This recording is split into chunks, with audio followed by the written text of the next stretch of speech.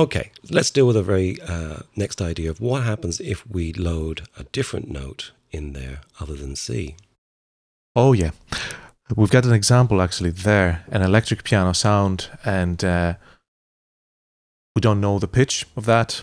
If I drag and drop that and replace our C3 and then play C3 on my QWERTY keyboard, what I'm listening back is, we actually don't know what it is. We don't know if it's a C3 or if it's something else. And why does it matter? It matters when you start playing the keyboard. Let's say we have, actually, for example, we've got our strings there. It just plays a C major chord. So if I launch that, bring that a little bit down, and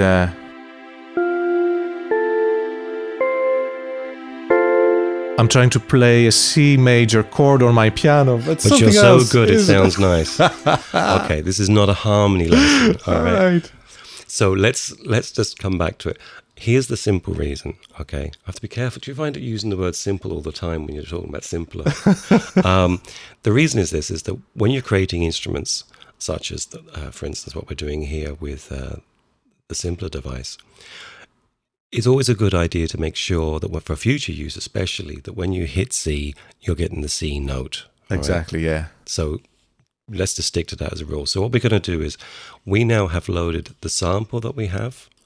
We have to assume that we didn't have the option for a C sample, because this could be something that we had, just something we've taken from any number of places. Of course, yeah.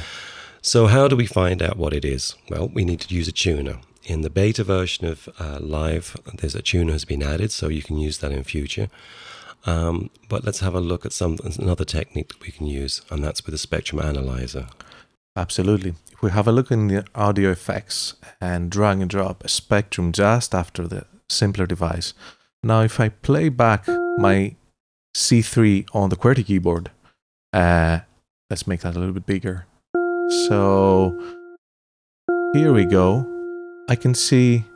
What are we looking at here? Basically, we see the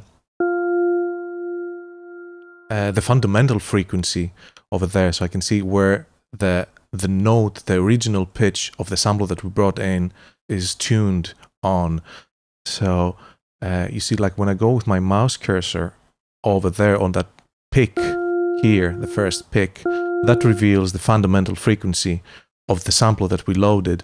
So now that could be a little bit off-putting. Yeah. Yeah, I'd find that off-putting, the fundamental frequency of the sample off. So what we're looking for, though, and that is actually technically correct, is the first large peak. True, yeah. We put our cursor over the large peak, and then let's have a look at what's the information that's in the little left-hand side box. Yeah. So we have information regarding the frequency there. So that's the bit with hertz on it. Exactly. And so 352, and F3 just underneath that, and the number just underneath in dB is the amplitude of the signal. Right, so the top and the bottom one we're not interested in. Not really, not in this case. All we care about is the note that we get there. So it says F3, which means every time I hit C3 on my keyboard, I get F3 as an output. What we have to do basically is transposing this signal in order to sound like a C3 every time I play C3 on my... Now, if we didn't know, for instance, how many semitones that was, we can literally do it by turning down the transpose switch. Absolutely, absolutely. Let's give it a try. So F3, let's transpose there. Let's go, let's say 3 steps down. Now, my pick now is D3. D3. So we're nearly there. Nearly there. Maybe 2 more steps. That's it. So now it reads C3. Exactly. And you're playing C3. So, and now if we try the same thing with the strings again, let's play that lovely chord.